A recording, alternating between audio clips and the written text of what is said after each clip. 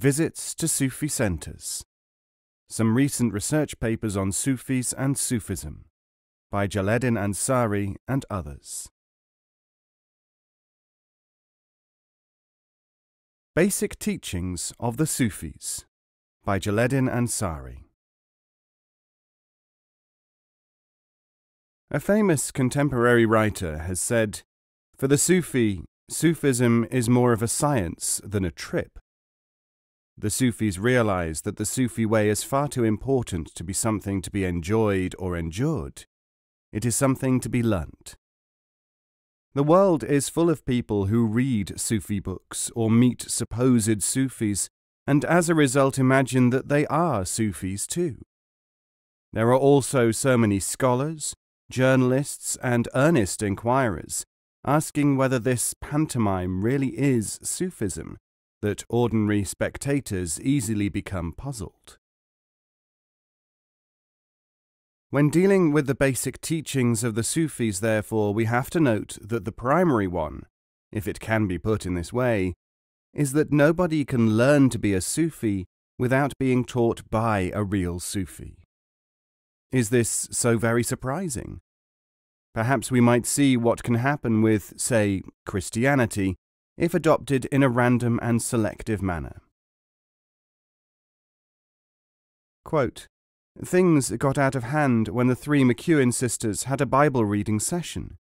They stripped to get back to the Garden of Eden, smeared themselves with mustard and stole a van. The naked girls were arrested, and Doshaleen McEwen, 30, said from jail in Lansing, Michigan, 'We were high on the Holy Spirit.'" Evening News, London, April 24, 1980, page 9. Now you note that not only was this a matter of individual, if intrepid, do-it-yourself religion, it also spread so that it infected 3 people. There have been cases where such sentiments have spread even further, eventually involving millions. And even further, note that this mutual excitement process is described by one of the participants not for what it is, a way of obtaining stimuli, but is regarded as being high on the Holy Spirit. This is exactly what happens with some people who attach themselves to the Sufis, or to anything else which they can use for self-stimulation.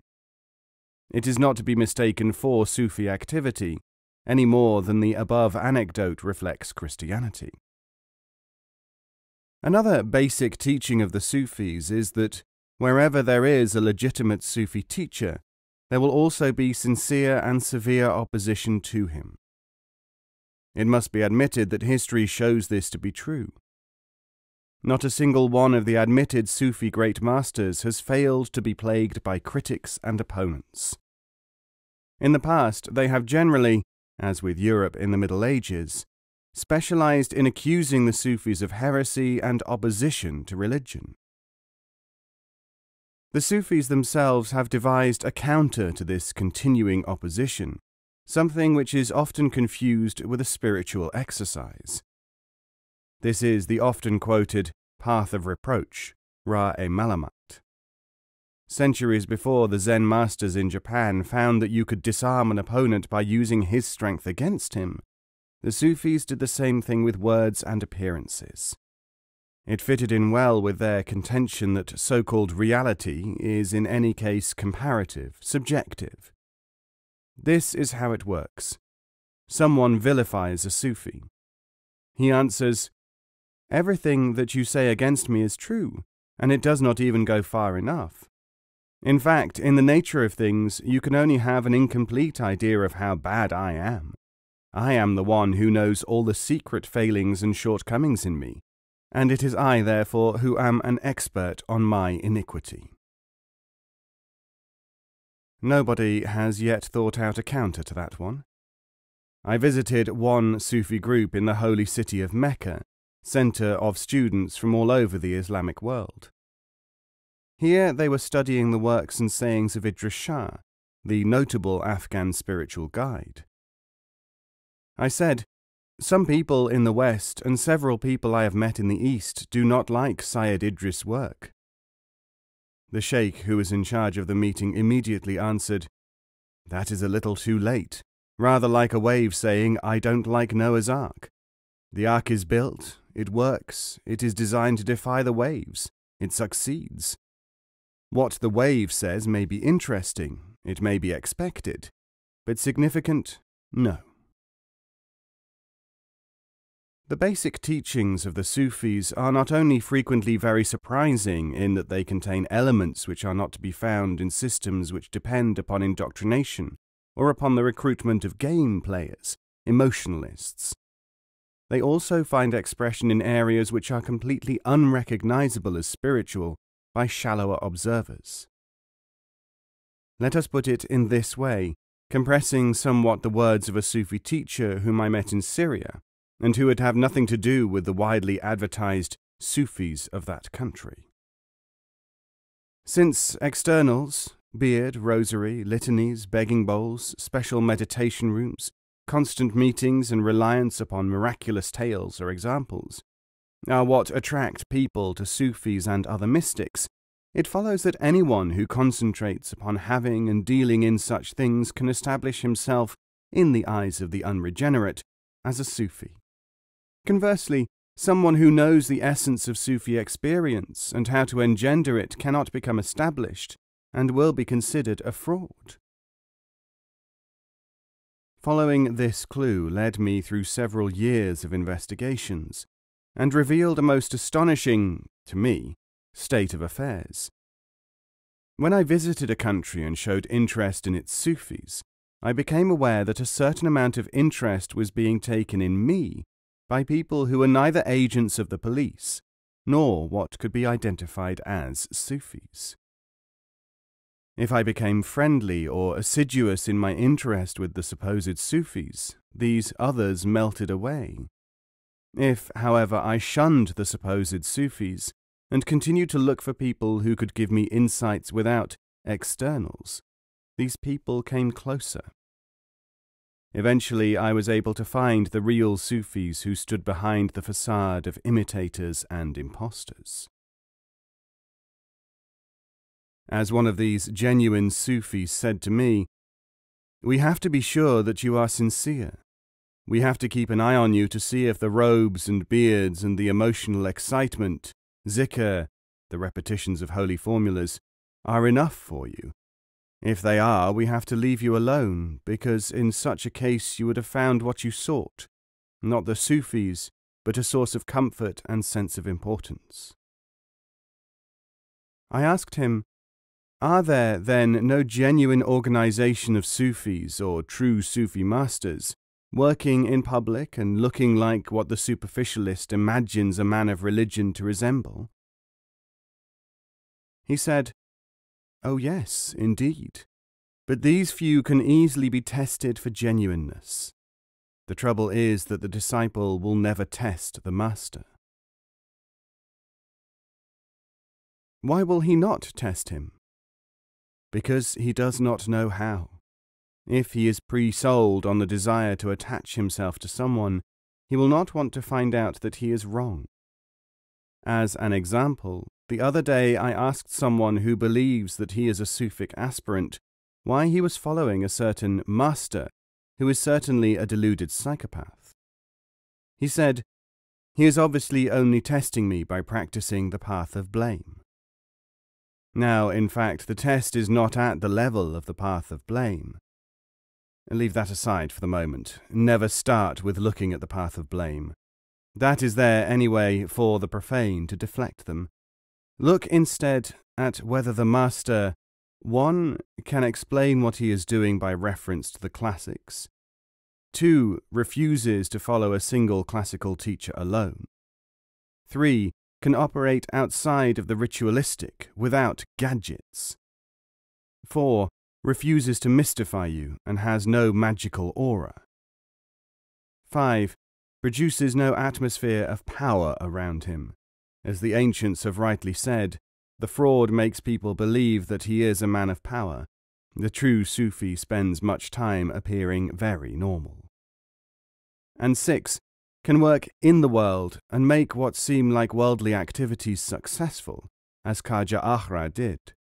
He was a self-made millionaire, but none could say that he was not the supreme adept of the age. These are some of the qualifications and characteristics of the real Sufi teacher, whether he is a visible one or not. When I returned to Europe after that journey in the East, I made contact with a great many people whom no one would even suspect of being Sufis, or spiritual people at all. I could now recognize them because I had learnt the basic teachings, which cover so much more ground than the morbid and often vacuous nonsense of those whom the world takes for religious people, especially as Sufis. Such people are so strongly represented in the West that, in little over a week, I noticed the following Sufis, without the reputation, appearing on television or writing or being interviewed in the newspapers. 1 conductor of classical music, 3 businessmen, 5 industrialists, 3 writers, 1 singer, 2 politicians, 1 Christian priest, and several others. Of course, the most basic teaching of all among the Sufis is that the teaching itself is produced by a teacher as a consequence of his own experience. As soon as he has had the ultimate experience, he can see from that viewpoint how to bring it to others. He has become a teacher. Now, if in order to bring it to others he has to do or to say things which do not seem to be spiritual or even relevant to those who cannot in any case judge, he will always find a way to bring the teaching to those who are open to understanding. He cannot, of course, reach everyone, and especially out of reach are those who come to him for not teaching, but for something which they respond to emotionally. It is such a teacher, the only genuine one, who will know what is and what is not relevant from the vast body of accumulated Sufic lore. Most of it, of course, is only the empty cans of the nutrition that it formerly contained. I came across an interesting example of this from a Sufi teacher whom I approached to seek an explanation why certain ideas and practices endured for centuries. I hazarded the opinion that, for a practice or belief to have lasted for centuries, it must have had, must surely continue to have, some value to the culture or the individual, or some useful effect on the minds of the people. Well, he said, I was recently in India in a very old palace in the jungle. Much of it had fallen down, and other parts had been undermined by exotic growths. But here and there I could see exquisite examples of artistry in the moulded stucco work, amazingly well preserved. Why did these pieces, as distinct from others, survive? Why did other parts crumble to dust? No function is being performed by the intact ones that was not inherent in the parts which had vanished. Again, much of the lime in the deteriorated parts was serving as fertilizer. This, then, is the true Sufi speaking. The imitator will try to preserve everything. Was it not Idries Shah who says somewhere that we must make a distinction between the constructive, the nutritive, and the museum keeper? Because basic teachings of the Sufis do not in fact attract, it is the non-basic, the herd, the chance, the emotion which do, the real Sufi must organize himself so as to 1.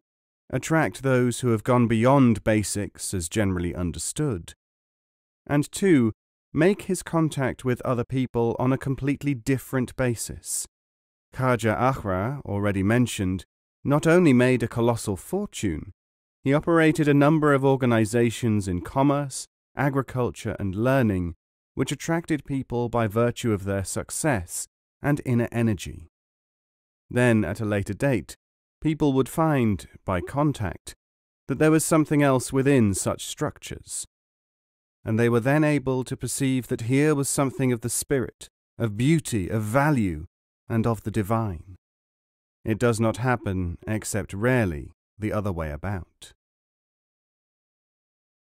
If you go into one of the bookshops which specialize in Oriental or spiritual writings, you will nowadays be confronted by a positive barrage of books about and by Sufis. Most people have absolutely no notion of how to research this material. Familiarity with basic teachings of the living tradition, however, enables one to sort out the true from the false fairly quickly. In the first place, true and false here do not refer to intention, only to capacity. That is to say, we have to recognize that most of the writers are not so much mad or bad as sad. Scholars and self-appointed specialists tend to search for things which attract them and represent these as Sufism. They also develop a quite un-Sufi fervour or hostility towards those writings which do not square with their opinions. Hence, you can cut out all writings which contain polemic or personal attacks. You can, again, leave aside all the strictly symbolic or artistic attempts at representing Sufism as expressed largely or cogently through these means.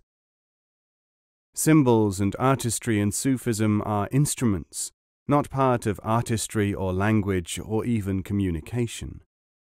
Then, again, you can avoid profitably all the materials which dwell on a single classical figure and his writings or doings, since these would in any case soon pall, or else condition you into a mere worshipper of that individual. See what is left, and you will probably have the real Sufi materials. Basic Sufi teachings, however, warn against premature stabilization of opinion.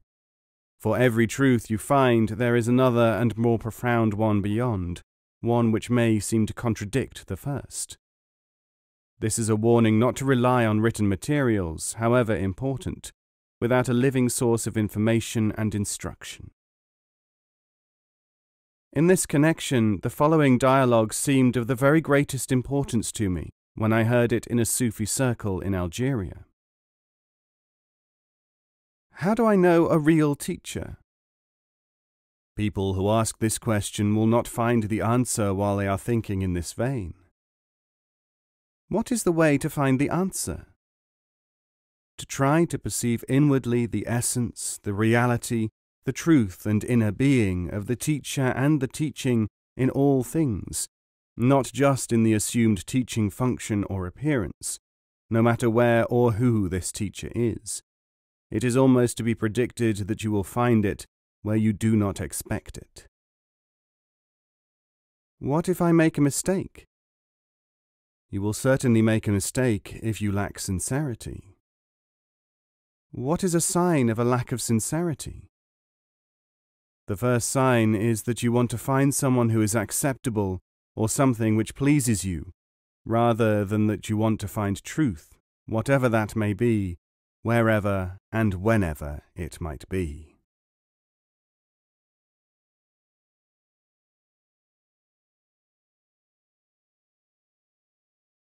The Dinner Meeting and Other Topics. Abdul Wahab Tirmizi or Tiryaki. Tradition has it that in very ancient times, Sufi teachers would spread a cloth by a roadside, perhaps at a crossroads, and lay out whatever food people had given them to entertain travellers. These dinner table offerings, naturally enough, became the occasions for rest and listening to the words of the Sufis. Some of the most famous chaikhanas, or tea houses, and caravanserais are said to have originated in this way. This habit of offering hospitality has been carried through to modern times, and while the nutritional importance of the food may decline in countries where the people are already well fed, the special nature of the teaching which is carried out at the dinner meeting has yet to be replaced. For those who are unaware of the highly structured and yet carefully calculated behavior of the Sufi master at a dinner meeting, and this includes the majority of the Eastern people who have attended them, as well as Westerners, the whole transaction may look like nothing other than a jovial host entertaining guests. The major factor which ordinarily escapes attendees is that the dinner meeting above all is one at which indirect teaching takes place. Let us take an example, which may be duplicated, more or less, in any of a dozen such functions across the world. The teacher will usually begin his talk after all have fed. During the actual eating, he will perhaps talk to the few guests who have been invited because they have individual matters to discuss. These disposed of, the audience sits back to hear what topic has been chosen and to profit from its unfolding. Any resemblance between the Sufi meeting of this kind and the conventional religious meeting has to be noted. In the latter, a text or theme is taken and treated in religious and sometimes didactic terms. The emotions and the logical mind are both engaged. In the Sufi meeting, any topic whatever may be chosen, the intention being to bring to the consciousness of the individuals a way of thinking and a means of looking at things which is not available in their ordinary experience. The teacher may often range over all kinds of topics. Rumi's table talk is a good example of this in that it deals with local culture and problems. But there is a startling difference between the Sufi instructional meeting and any other kind of which we have any record. With the Sufis, if you find yourself applying the ideas expressed to yourself, you generally realize that you are being subjective. You can, in other words, find moral exhortations or formulae for running your life anywhere. Hence, we can immediately make a distinction between the Sufi teaching and didacticism. Equally, those seeking general principles soon realize how conditioned or pedantic they are. The Sufi will often pursue a course of thought and then switch over to the opposite seeming opinion, simply to show you how fallacious or incomplete a single way of thought may be. It is impossible to escape the feeling that these people, in applying this expertise with such cogency and artistry, are doing something which cannot be found elsewhere. Many people, of course, attend such meetings and do not profit from them in the way outlined above. But especially in recent times, those who have been in touch, even by the written word, with Sufi activity, can find in the accounts of the actions and words of Sufi masters a wholly sufficient grounding enabling them to profit from any dinner meeting to which they are lucky enough to be invited. The test of whether one has profited or whether one still needs some concentrated study of the published paradigms of this kind of event is whether one's horizons have been widened by following a new or unusual point of view given by a Sufi. Some people have held that the mere fact of attending such meetings develops in the individual capacities which result, at the appropriate time, in illumination. There is a certain story about this, repeated in dervish circles. There was once a dervish who found himself at the gates of heaven, following a long line of people. When his turn came to enter the gates, he paused to be identified and tested. The angel in charge said, "What is your name?" The man gave it. Then he asked the angel, "Do I come in because of your having my name on a list?" "No," said the angel. "You come in because you answer in the manner acquired by the pupils of such and such a master." "But," asked the perplexed man, "as I am not illuminated, how is it that I can enter heaven at all?" "This is possible," said the angel, "because once the vegetable has been put in a pot and parboiled, there is no great problem in finishing the process." Sheikh Hamdun of Damascus summarized the matter for me in the following words. The purpose of Sufi study and development of being is, among other things, the establishment and maintenance of a way of thinking and perception which prevents the recurrence of primitive thought and action, including the predominance of the reward-punishment mechanism and indoctrination, instead of merely having secondary aspirations, as with all other institutions, however fundamental or even vital these may be.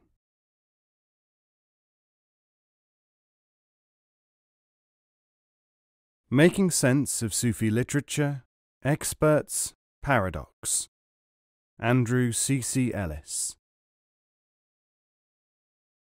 Before I went to the Middle East on an extended visit to seek for answers to certain problems which I had extracted from a close study of publications on the Sufis and Sufism, I made it my business to meet as many predecessors, previous travellers and students as possible. They were a remarkable assorted collection of people. This I decided through looking at them from the viewpoint of a trained sociologist with an interest in psychology. It is not to say, however, that many of them found each other to be so different. They tended, on the whole, to view one another through the eyes of the committed. Was the other person displaying similar preoccupations? Had he or she visited the same people? Of whom did they approve, and of whom did they disapprove?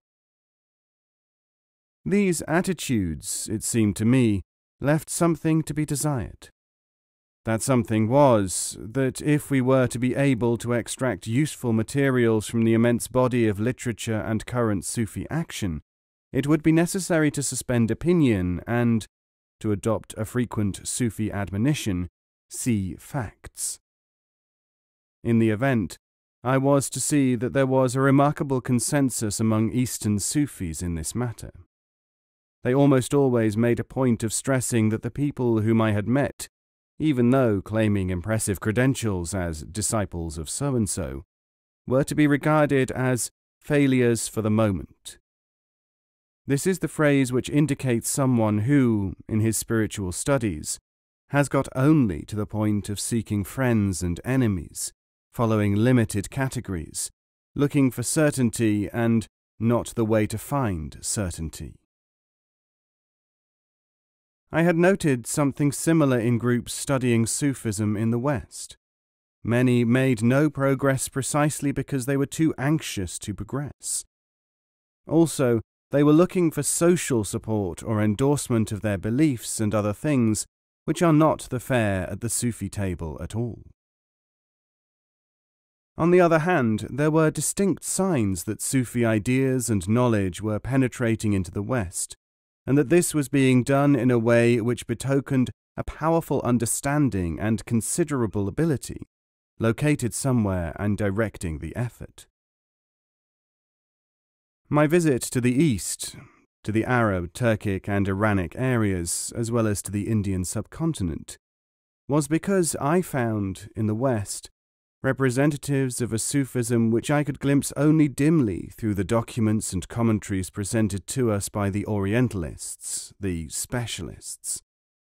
It was even less visible in the words and behaviour of a great number of supposed Sufis, who flourish in the West and hotly denounce the kind of Sufi teaching to which I have alluded, and which alone seems really interesting. The other, unfortunately, is only a rehashing of a sort of half-baked religiosity, of which there is probably quite enough in the West already.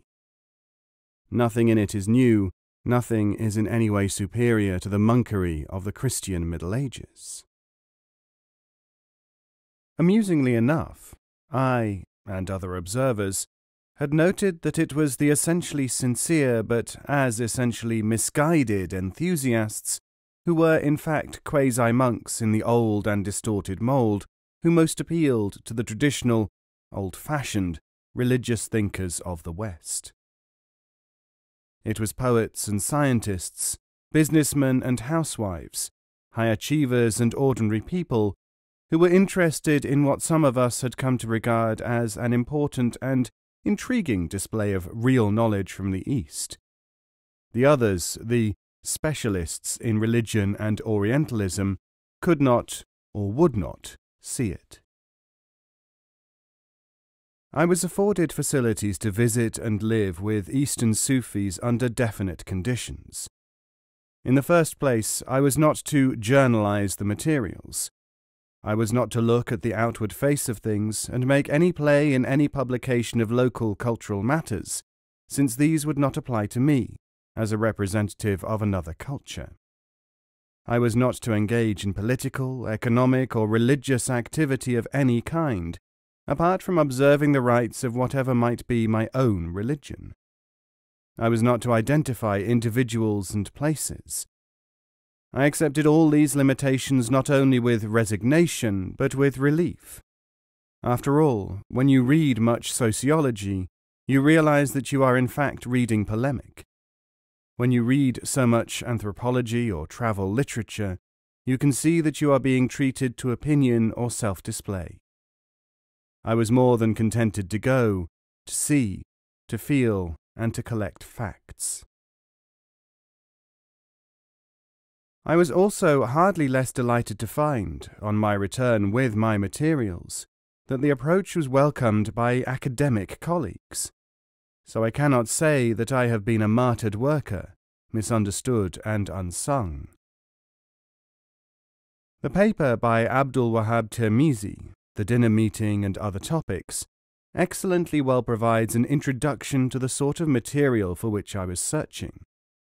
His account, which I find accurate in every particular, may be called a classic example of how something, the dinner meeting, can be on view and available to all, but can easily be swept aside as something of no consequence.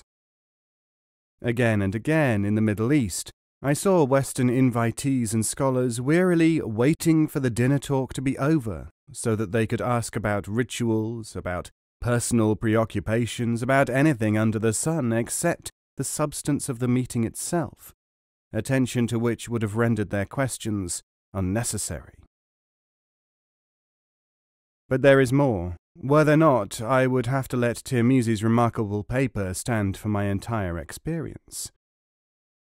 A study of major standard Sufi documents, C.F. Hujwiri's Revelation and Attar's Recapitulation, shows that a very important part of Sufi teaching centers around examinations of the behavior, words and activities of Sufi masters.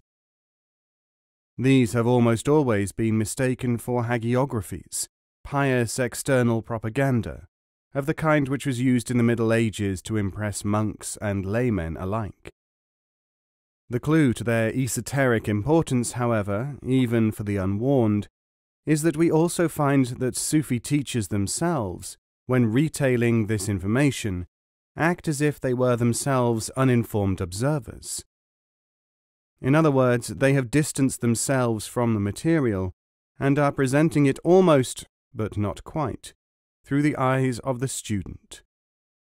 It thus can have a powerful teaching effect, just as when a good teacher in any more profane subject adopts the stance of the learner, but brings to the selection, impact and projection of his materials the expertise which his knowledge makes possible. The materials, therefore, are not hagiographies, and we find them in use in a dynamic way which would surely completely bewilder an Orientalist or other scholar innocent of this specialized usage in living Sufi groups. If, however, the materials are simply read out by self-appointed students or teachers, and do not form a part of the measured projection of a legitimate Sufi school, they will operate only on the lower level, producing low-level results, mere consumers of wonders. This remarkable application of the secret protects itself principle by the Sufis is one of the most impressive new factors which we in the West have to learn.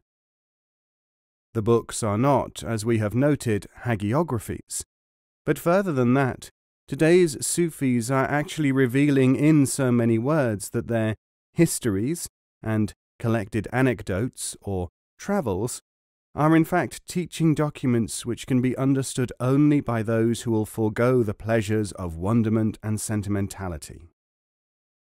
They are, in short, a part of a very highly sophisticated study system. As one Sufi put it to me, when I asked how we were supposed to be able to tumble to this fact, "After all, if you style yourself an engineer and gaze in wonderment at the admittedly impressive symmetry of gears and ratchets, and if you construct a whole métier around this, and if you come to us asking to be shown more wonderfully balanced ball bearings, how are we, if we are engineers, to break into the realm which you have closed off in your minds, the realm where these things actually operate for a purpose, work as mechanisms? I had no answer, and I fancy that other scholars have none either. And yet it must be conceded that the Sufis have been trying to make engineers of us. For this reason, indeed, they have, since the 1960s, about 20 years, given admittedly limited but nonetheless valuable access to facilities which they operate in several centres where these things are well understood. Certain suitable travellers have been selected, and teachers of the genuine law have encouraged them to familiarise themselves with the gears and bearings of the system. They have, too, allowed a certain amount of publication of these materials. So here we come across yet another Sufi paradox, which is baffling only, as the Sufis never cease to remind us, because we have blanked out what they have said. The paradox involves the fact that a book by a non-Sufi, for instance the late Professor Arbery's Sufism, which is alleged and believed to convey what Sufis teach, cannot in any sense be a teaching book. Yet, on the other hand, a book by a Sufi or sponsored by a real Sufi source, one such is undoubtedly O.M. Burke's Among the Dervishes, is a book from which one can learn, though looking like, and operating also as, a travel book with great entertainment content.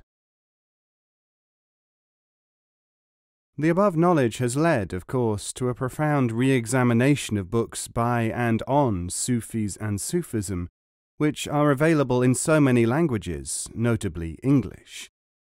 It also allows for the republication of texts and commentaries and all kinds of other materials, such as a dervish textbook and the collection The World of the Sufi, recently issued by the Octagon Press, because with new instruments of study supplied by new knowledge of ancient processes, really useful instructional materials can be extracted from them by people who understand the way in which they work.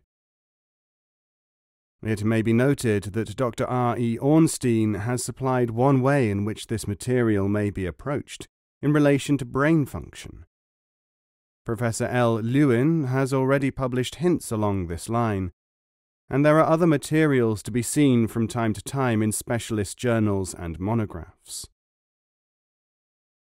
Familiarity with the above-named materials and approaches explains how R. L. Thompson has been able to relate the Sufi contribution to contemporary science. By implication, of course, other current materials by run-of-the-mill specialists, Orientalist scholars, those interested in religion and esotericists, are seen to be inadequate and skating upon the surface, however profound they purport to be. There is little wonder that some otherwise respectable and well-established conventional authorities with excellent apparent credentials so easily join the jealous mad monks of the Sufic lunatic fringe in attacking this approach, which Shah has done so much to serve with his remarkable books. What is, however, gratifying and surprising in its generosity is the fact that so many scholars have shown themselves able to adapt to the new knowledge which, in fact, negates so much of their work.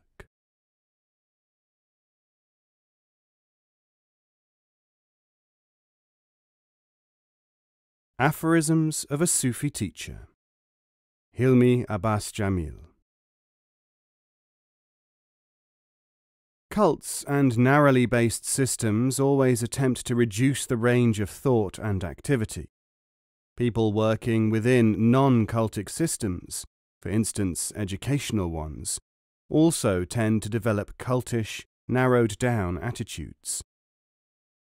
For example, they will tend to concentrate on only one or more aspects of the undertaking, the ones which please them most, and will at that point reduce their capacity for learning and progress. Aphorisms, when they emanate from a source of knowledge and teaching, are not only entertaining and insightful, they widen the perspective, so that the individual can better see his or her previous limitations and hence overcome them.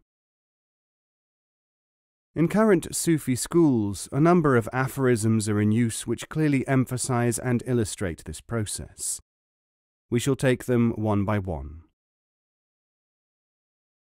There is no such thing as almost a Sufi, is the first. This is because Sufi stands for the product, the result, not the effort. The aphorism is intended to remind people that they cannot choose bits and pieces from Sufi practices or ideas and try to apply them without entering into a program which is, after all, designed to develop a skill, the skill of being able to do, be, and know. The saying is also used as a test. People who think that it means that they should become obsessed with becoming Sufis are unsuitable for Sufi study, while they remain in that state of mind or hold that opinion. Imagination and intellectuality are the Sufism of the ignorant. The phrase alludes to the two instruments automatically reached for by people who want to approach something from a basis of ignorance. The imaginer, for instance, faced with a desire for riches, may fantasize how he might get them. The intellectually oriented, faced with an artistic work, may try to analyze it. Each of these types can obtain something from his effort, but he will not obtain what is really resident in the object of his approach. The effort has been attenuated by the procedure used. Similarly, any public library will provide you with books written on Sufism and Sufis which are packed with the imaginings or mental automatism of the writers. This is the Sufism of the ignorant, where ignorant means trying to portray something about which one really knows very little. Sufism is indeed teaching, but not all students are learners. Here we see the emphasis placed upon the fact that people who imagine that they are trying to learn may well be only trying to entertain themselves without knowing it. In all educational efforts there are such people, such as the perennial student, who is still studying many years after he should have learnt. Learning how to learn is even more important than learning itself. Without the former, the latter may exist, but it is out of reach. People ask what Sufis are doing for the world. They would do better to wonder whether, without the Sufis, there would still be a world. This is an ideal context-expanding sentence. Whether or not the Sufis are responsible for making the world tolerable or maintaining its existence, people who query Sufi usefulness have rarely thought whether they could recognize a Sufic operation in the world if they met it. They have narrowed their range to a crude vision of a world where the Sufis should have removed all the things which the questioners find objectionable. You do not need the name, pedigree, or knowledge of the eating habits of someone who is saving you from drowning. The need to approach all kinds of study only from relevant questions and to suppress irrelevancies is immediately apparent here. This aphorism needs little explanation, but it does need to be thought about. Very little training is offered by any extant society in the approach to learning needed to maximize its effect.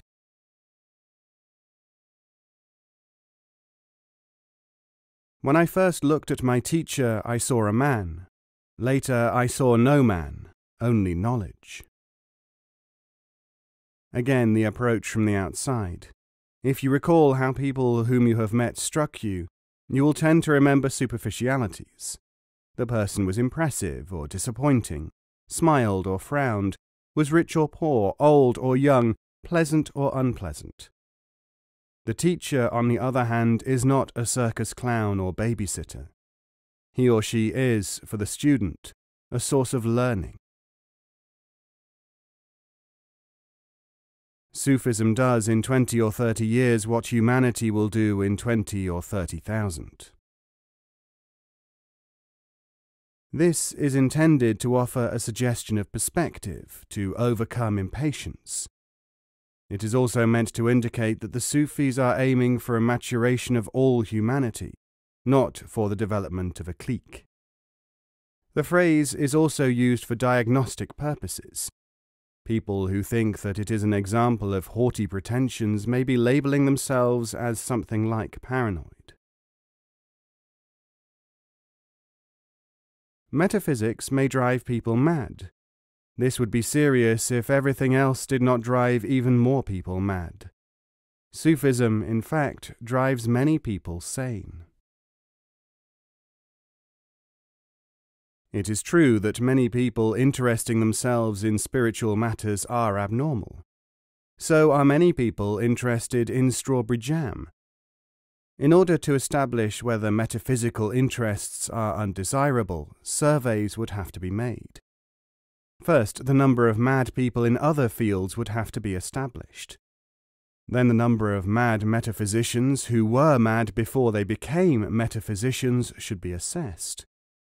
And of course, the definition of madness should be carefully established. Not so long ago, people who thought that the earth was round were assumed to be mad. Nonsense is quite often something which people cannot credit, not something which is really impossible. The British Astronomer Royal, according to Arthur C. Clarke in 1973, is stated to have said in about 1956, "Space travel is utter bilge."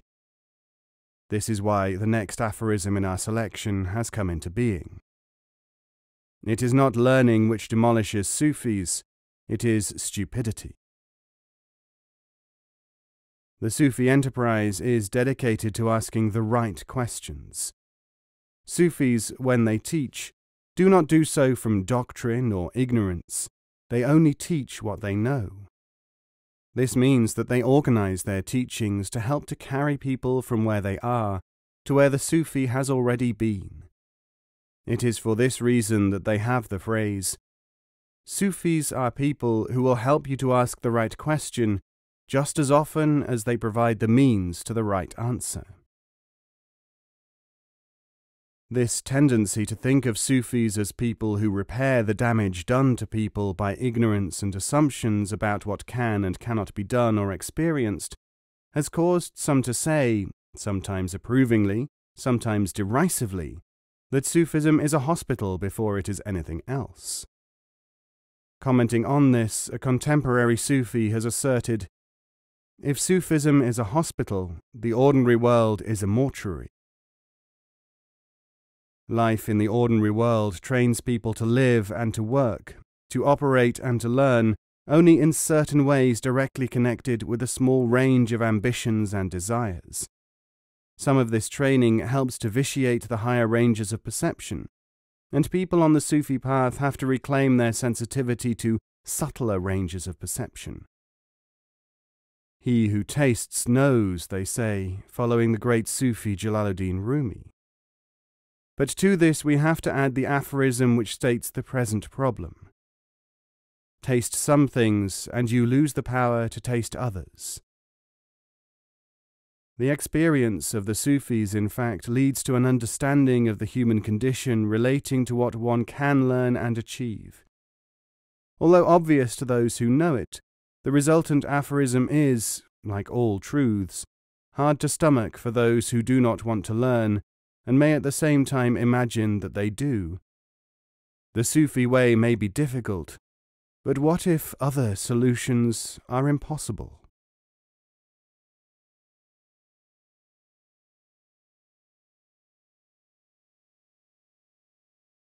Three Forms of Knowledge, according to the Naqshbandi or Designers School, by Gustav Schneck. Note, formerly called Silsila-i Khwajagan, Succession of the Masters, it is probably the earliest of all mystic silsilas. The chaotic state of most people's conception of knowledge is seen in the fact that the word knowledge means all kinds of disparate things. There is the knowledge which comes from experience, the knowledge of a theory, knowledge of facts, and so on. One word, but several different conditions and substances being described.